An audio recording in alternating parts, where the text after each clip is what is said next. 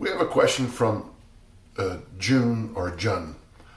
I'm 63 years old, 188 pounds, and skinny fat.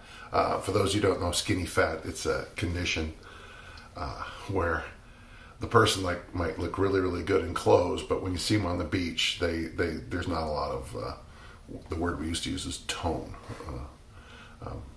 My friend Josh Hillis does a really good job explaining that on his blog. I'm interested in training that includes strength work, mobility, and plyometrics. Would this be a good approach, and if so, how would you recommend finding such a program?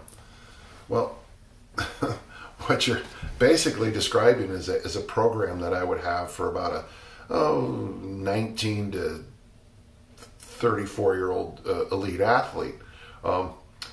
You're 63. This idea of doing plyometrics, great word. We all love them. Thanks to Fred Wilt for coming up with the phrase, term.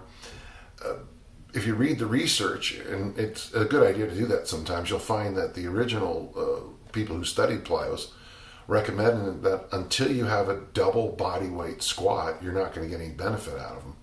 And so for you, you'd have to be putting, in the neighborhood of 360 or so in the back squat before you get anything out of them. You have here strength work. There's real value in strength work. As an adult, mobility work, I think there's real value. The plyometrics is the one. I'd like to know why you put that in there, because it just seems to leap right off the page at me.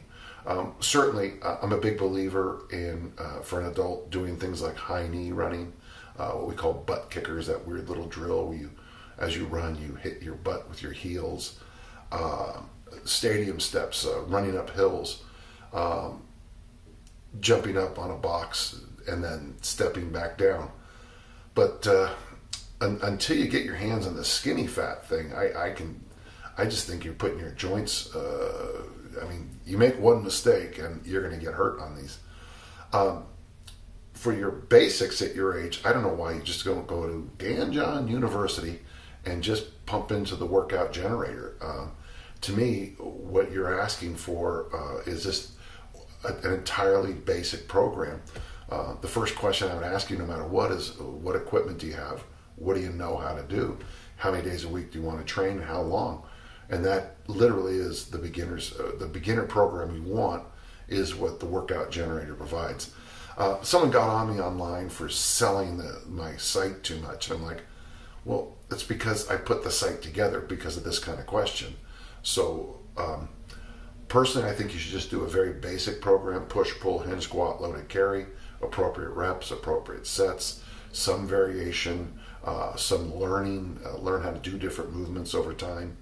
And you're going to make great progress very quickly on this. So I wouldn't worry too much.